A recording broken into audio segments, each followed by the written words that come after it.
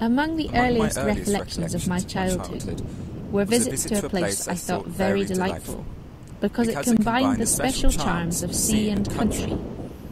In those days I lived in a Midland city, in a large house at the end of a terrace, where the rooms were spacious and the garden small, and which looked out upon a public road and the gravelled walk leading to a pump room. Hence, when my parents, led by the old associations and familiar ties, took the children to Falmouth, we enjoyed the rare freedom of frocks bedabbled with seawater, and little hands embrowned by the sun, which escaped being gloved. Well do I remember the yellow shells, real treasures, picked up on the beaches at the bar, which no longer exist.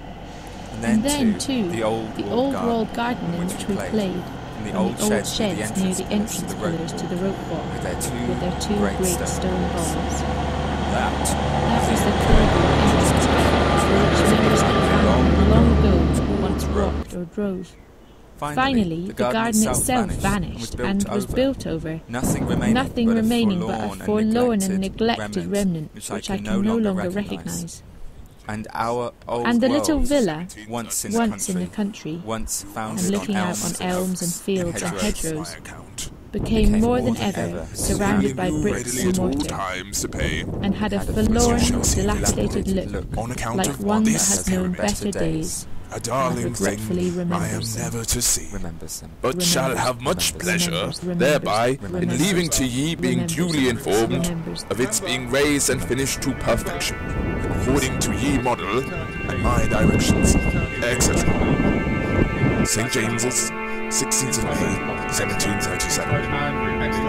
I have already charged you in the most special manner, and must now repeat it, and shall rely on your care therein, that there be no inscription in or about the pyramid, or the whole grove, no, not so much as the date of the year, hoping it may remain a beautiful embellishment to the harbour, long after my desiring to be forgot, as if I had never been.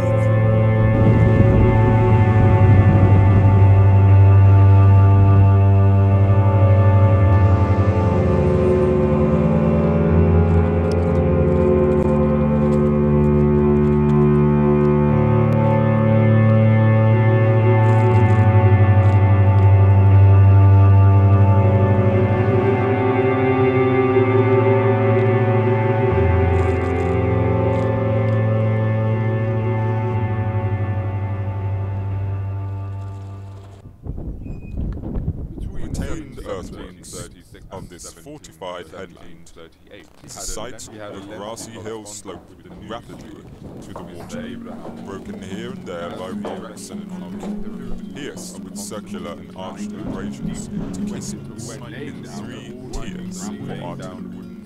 The summit is also provided with a frame for artillery, the whole surmounted on the north side with a small lookout turret. Within this hive of their minds, sparing the senses from these burning sands underneath each, and every time she walks between this beach, streaming into black pitch, looking out at the lights of those distant ships, never arriving,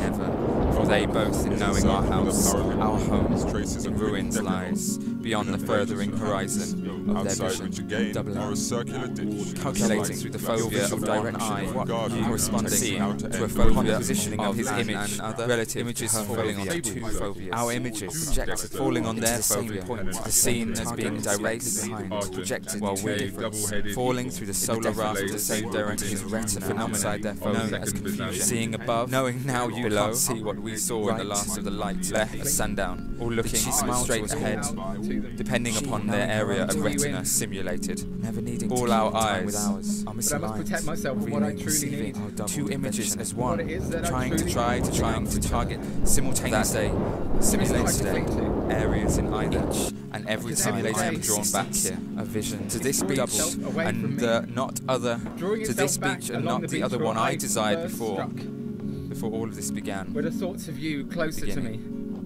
Is the feeling the muscles of my arm both their heads, and the vessels congeal, both their heads lifting the porcelain body displayed treasure, sable, remaining poised for a fraction of a second, second split on like the sable shaft of circle, light through our 2 rafters, Dexter Argent tenants, revealing her folds, her fresh as our darkened emerald valley below.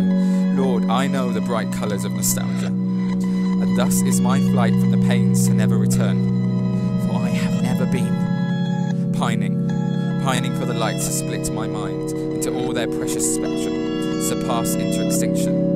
See here my first and last son, an heir unto the lone, bearer of my own poison lineage, legacy, cursing a course between your arm turning red as a halo of flame-stricken head. Suddenly feverish, finding him asleep in our room. Steps that grow, notwithstanding this, our own overwhelming sense of realising that ever we held no ideal.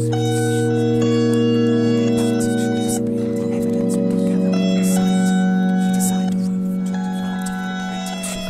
to I hope the record of the last breaking waves sends shivers to the centre, the crack, the wooden slap of farewell, the very centre of the unappreciative. I've come to see you return, to hail the entry, clamber to the nest and say, I long after your departure to return. I try to signal, a hopeful beacon on your periphery that you might turn. One reminiscent dart of your eye, flickered off the patchwork quilt of salt water, carried on to the galliard dancing rocks that allow the glimpse to slip on to the surface of my watch and then beat. Your memory in mine, and I watch, still waiting for your return.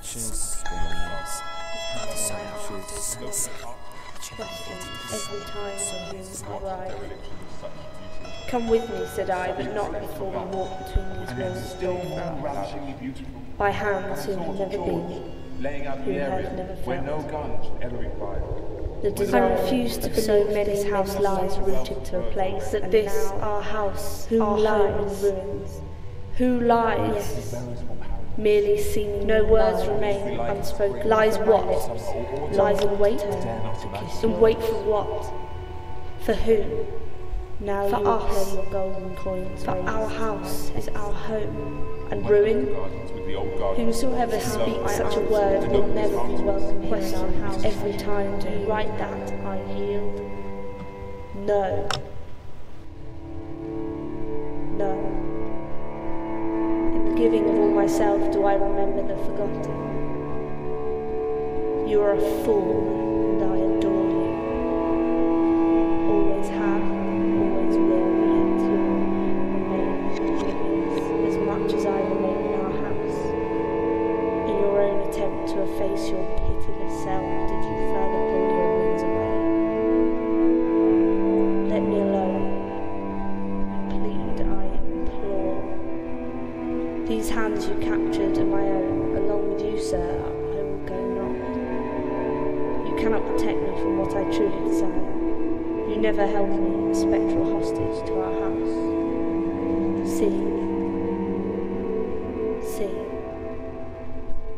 See how the leaves of the walls are with their own crumbling.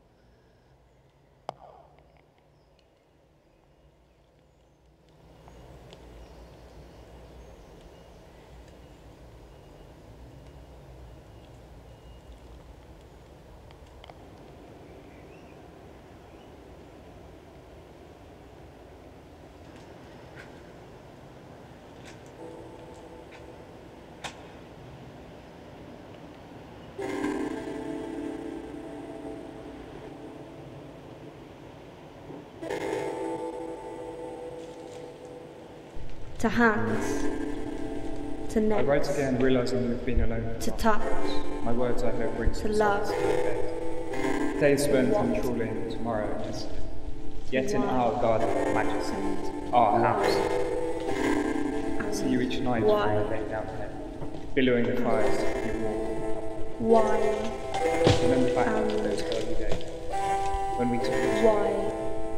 No fires were needed as the spring sunshine developed. Why do I hold to the dust that once held me, held us, as if nothing I could ever say would mean a thing? Nothing. Nothing now alone I find myself feeling. Your solitude Nothing. will allow such thoughts ahead.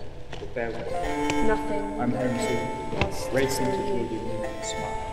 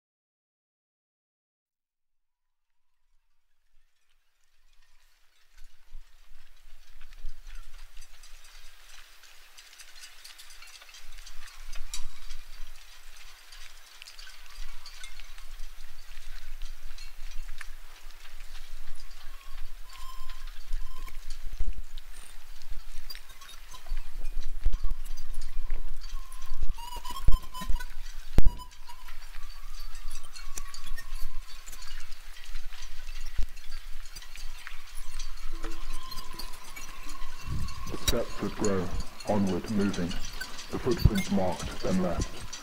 Some elegant and precisely formed, the next crumbling and falling inward, onward moving.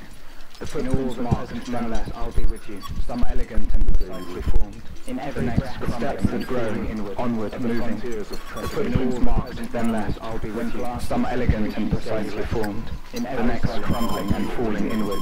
At the frontiers of trepidation. In all the present murmurs, I'll be with you. The daily ripple. In every breath, I breathe to you. Continuous. At the frontiers of trepidation. Some elegant when glassy separation stings us crumbling and our silent dance shall ring continuous. In all the present murmurs I'll be with you. The daily ripple. In every breath I breathe to you. At the frontiers of trepidation. When glassy separation stings us, our silent dance shall ring continuous.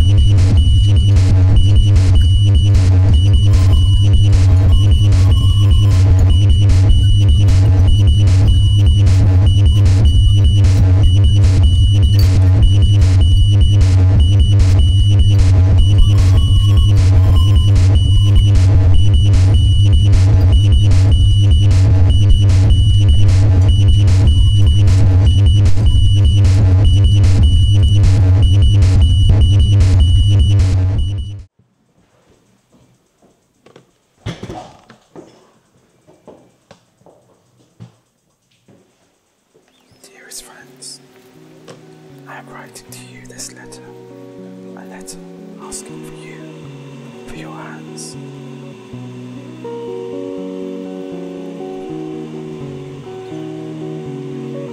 There are so many of you,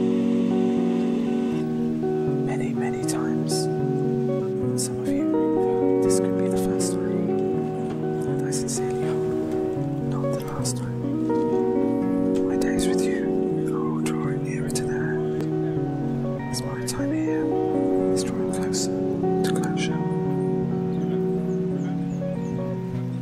And your brilliance, just once more, before we all depart and leave, heading off on our separate ways.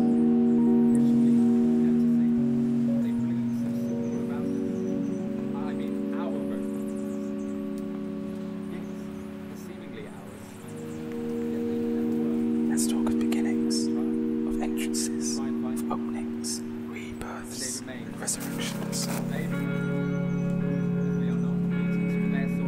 Back there was all inevitability, impossibility, possibility, flow and fluid, acceptance, repentance, from source to course, and here we are at this mouth, trying to speak out, amid so many more. Now here, it seems, it is all spectacle, innocent, familiar, too familiar, always watching, all ocular, all open, empty, transparent, and void. Of prognostic hallucinatory ruins, of the hall of highest echoes, thrashing back toward flooded. My welcome to our house forgot of fallen desiring, into the outfall of the nearby Eastern River. And now, for a lesson on blazon. My sweetheart, come along, don't you hear the phone song, the sweet notes of the nightingale flow? Don't you hear the fun tale of the sweet nightingale as she sings in the valley below?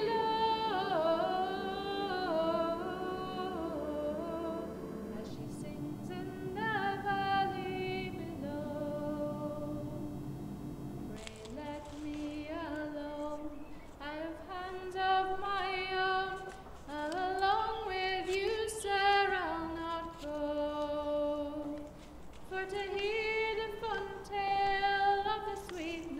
always there. The endless shrubs that mark the borders of our newly learnt horizon. Out of bounds. Thick and enigmatic, a barrier and an enticer. A small step forward would catapult you into the daredevil adventuring. To cling to swing to throwing open branches wide, wider still, staring up straight into the sun's eyes.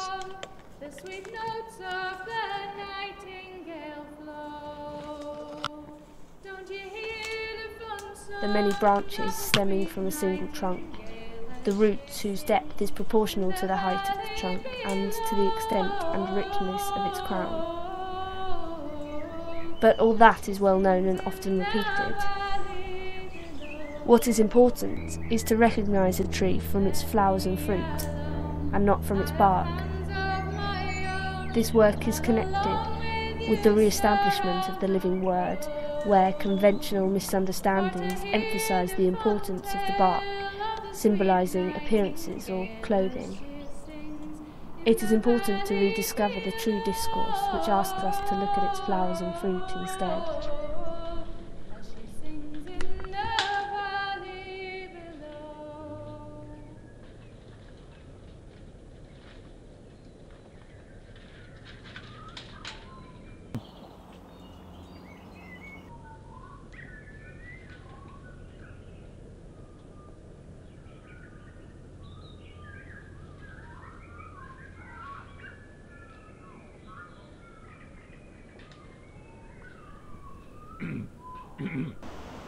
It was the old packet service which came to the aid of the Killigrews, and just like they, the service really made Falmouth.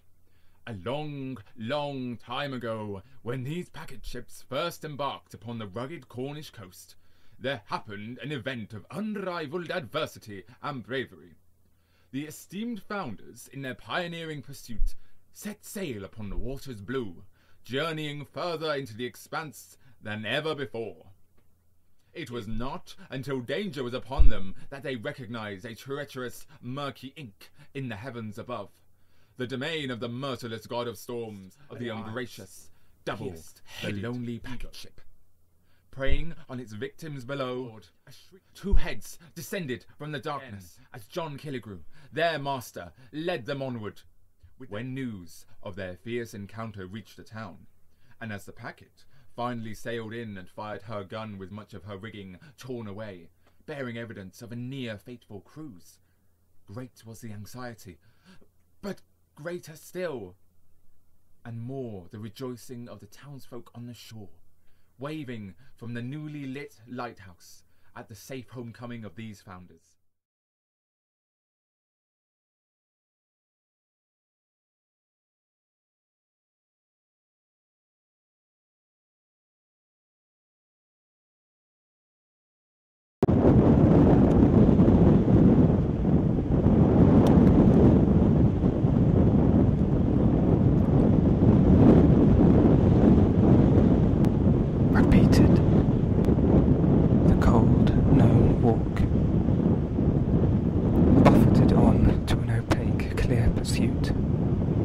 Striking the grains, a clap of wind and a match. Strike. Yet the moment's not formed, the conditions still untraceable, willing it on in a mode of regurgitated action. No one is there. Space undeniably owned by another. The surrounding cups and holes, washes and pools of the intangible desire to own. Repeated again. The steps will follow, pushed out without clarity, striking the wet particles of decay to form another moment of possible, willing, unrelenting desiring. Again it happens, and again it fades out into the windswept moisture. No one is there. The steps will follow again.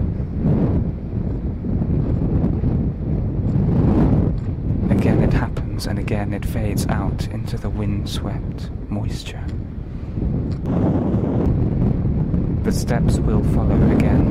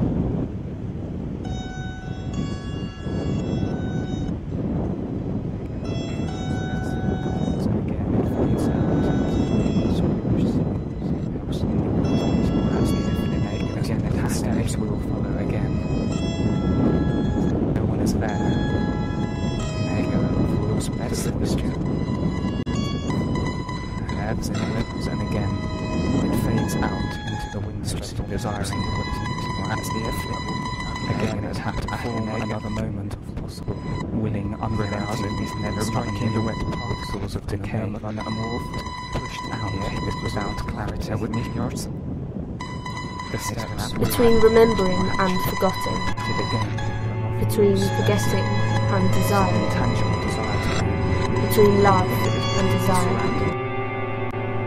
between love and honour, between Kara and fast, between keeping and face, between one head and another, between cliff and ice, between moor and sky, between sea and sun, between father and son, between son and I, between him and I, between want and desire, between past and future, between now and forever, will my love burn still for you.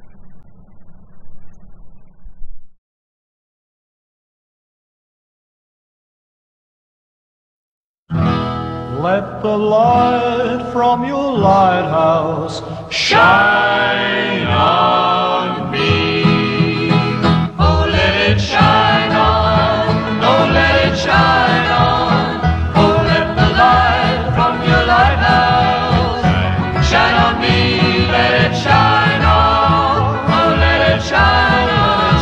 Oh, let the light from your lighthouse shine on me. I've got that true religion, ain't no doubt about it. Oh, let the light from your lighthouse shine on me. I've got that true religion, gonna sing and shout it. Oh, let the light from your lighthouse shine on me. Oh, let it shine on, oh, let it shine, oh, let it shine. Oh, let the light from your lighthouse shine on me. Let it shine on, oh, let it shine on. Oh, let the light from your lighthouse shine on me. I see that Jordan River is chilly and cold. Oh, let the light from your lighthouse shine on me. It really chills my body, but not my soul. Oh, let the light from your lighthouse shine on me. Oh, let it shine on. Oh, let it shine, oh, let it shine. Oh, let the light from your lighthouse shine on me. Let it shine on. Oh, let it shine, oh, let it shine. Oh, let the light from your lighthouse shine on me. Let it shine on, oh, let it shine on. Oh, let the light from your lighthouse shine on me. Let it shine on, oh, let it shine, oh, let it shine. Oh, let the light from your lighthouse shine on me. Let it shine on, oh, let it shine, oh, let it shine. Oh, let the light from your lighthouse shine on me. Let it shine on, oh,